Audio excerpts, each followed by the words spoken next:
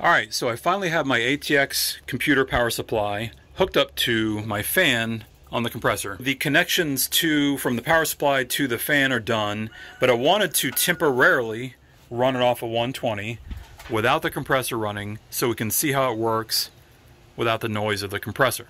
So yeah, here we go. I'll flip the switch on here. 1, 2, 3.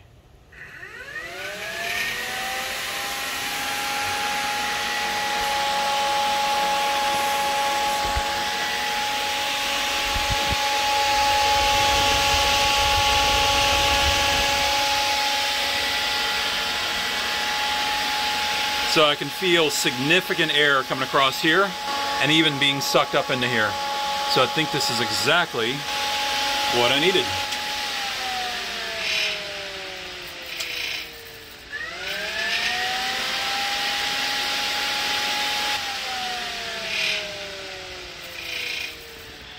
So yeah, I'm confident at this point to go ahead and wire it into the switch. So I'll take apart this cord, put it in here, and I think we're good to go. Then we'll test the performance of it. Alright, so still, as you can see, have a little tidying up to do on the wires and my connections here. But wanted to give this a quick test to see how well it worked compared to without the fan. So I will fire it up. It is a little warmer. It's obviously later in the year. It's a little warmer than it was before. It's 84 degrees. It is 64% humidity. So in fairness, a little warmer, a little more water in the air. But I believe maybe 3 drops came out in a single cycle. So we'll go ahead and run it this time. We'll check temperatures. So yeah, 86. So let's go ahead and run it through one cycle. We'll zoom in. We'll see how much water comes out. And then we'll do the 10-minute test as well and go from there. All right, here we go. Got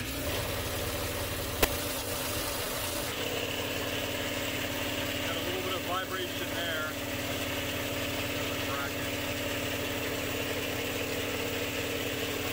Fan's running.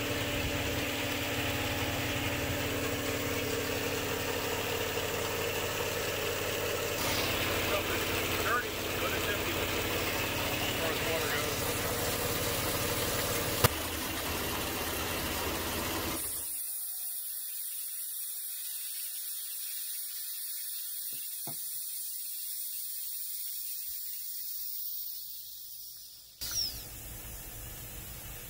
That's a lot more than 3 or 4 drops for a while, but let's go ahead and measure while the temperatures are hot.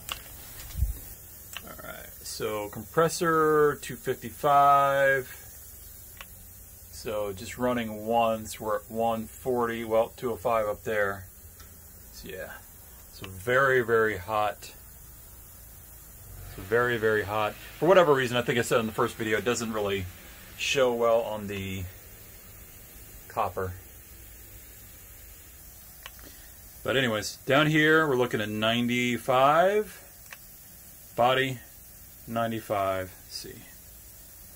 So that's still, feels like room temperature. That's room temperature as well.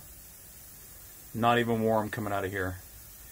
So the other day I ran it, actually touched here, fooled myself a little bit thinking, oh, it's not very hot, and then burned the snot out of my fingers touching that one. So yeah, let's go ahead and run it for I think the last time we did 10 minutes. Oh, let's check the tank.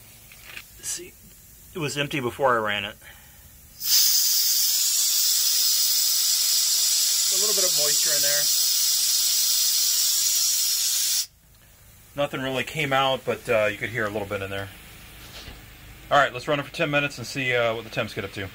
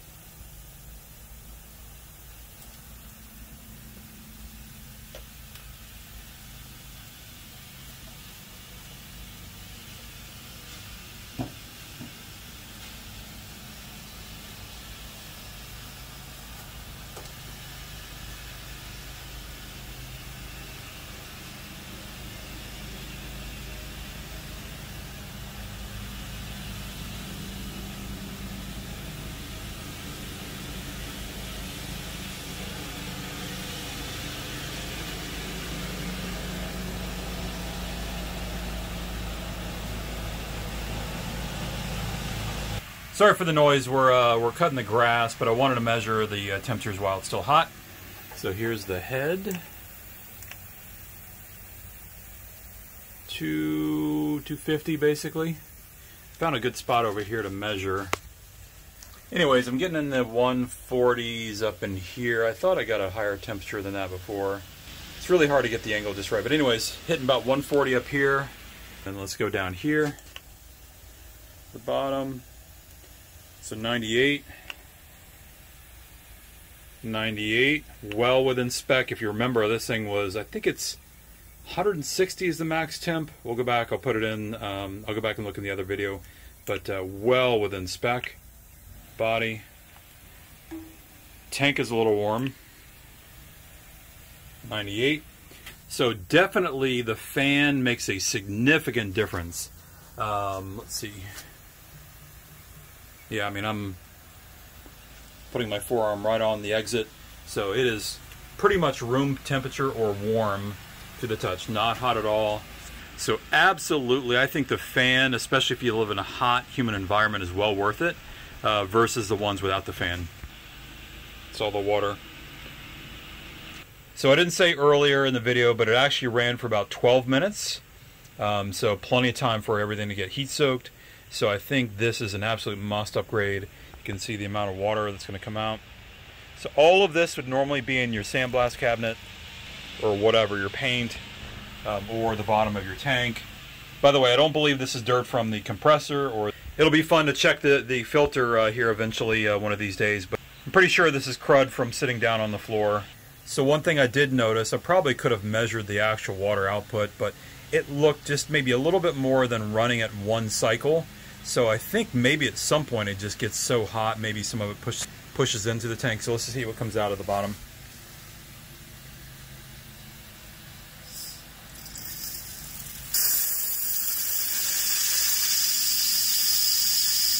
So still pretty significant water going in there, but that's something that if you drain every day, it will help. And also I will have filters downstream as well. So before, that just used to pour water out for 2 minutes. I'd have to drain it. So before we get into this, do not take my advice on wiring any of this up. I do not know what I'm doing. You can hurt yourself from an electrical perspective, killing yourself, and also messing around with these airlines. If you do it wrong, the consequences are severe. So I think you get the concept.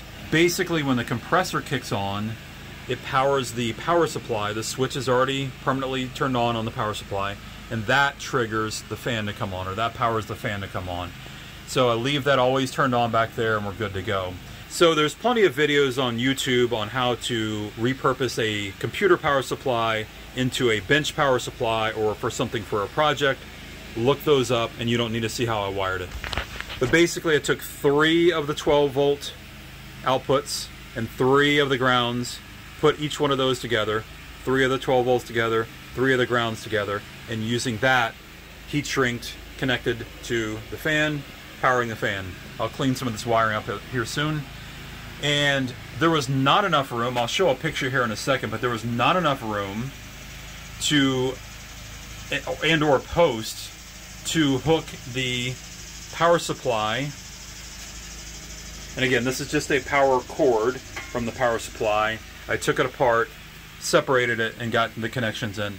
But I was going to hook it into here like some do, but there's spade terminals, as you can see here, instead of what I thought would be some sort of a post that I can screw on with ring terminals.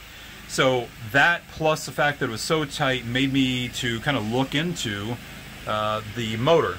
So my connections are in the motor that go to the power supply. The motor kicks on, motor gets power from the switch, and gives also the power supply power.